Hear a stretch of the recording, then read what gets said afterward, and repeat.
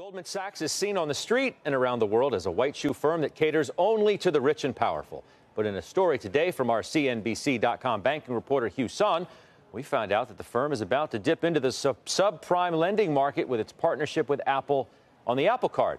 Here to explain the move is the writer of today's piece. The person who broke that story is Hugh. Tell us about it, Hugh. What is Goldman looking to do? Hi, Scott. So they're casting an unexpectedly wide net in their search for customers for this new Apple Card. So what we found is that people with FICO scores of, low 600s, even in the 500s, we just realized, are actually getting this card. And it only takes 2 minutes to get an application in and get a response.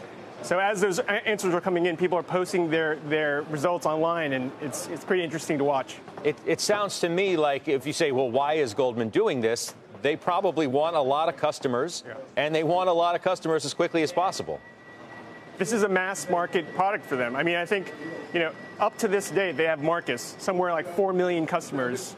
And, with the fact that there's about 100 million U.S. iPhone users in this country, I mean, this could be an order of magnitude larger product for them. So they're looking to scale. They're looking to scale up fast. And they're looking to sort of change the narrative that this is not just, a New York investment bank that's tethered to, trading and the slowdown in trading, but this is a fast-growing, bank with exposure to some big retail markets. Let's be clear and careful too. Based on your reporting, it's not like Goldman is giving $25,000 or $35,000 or $50,000 credit limits to people with subprime FICO scores. It's far different than that. Yeah, you talk to Goldman guys, they say, look, risk is in our DNA. We know risk, okay? We've done it for decades, forever on the institutional side. So if you look at some of the people who are sort of more marginal credits, they're getting something like $750 credit limits, $250 credit limits. You can't even buy an iPhone with that, at least a new one. And so, they also have the highest APRs, so they're going to get compensated for that risk a little bit. And I think basically, if you believe that this is a financial product that is, that leads to better financial outcomes for their users, you should actually want some of these people to have this card.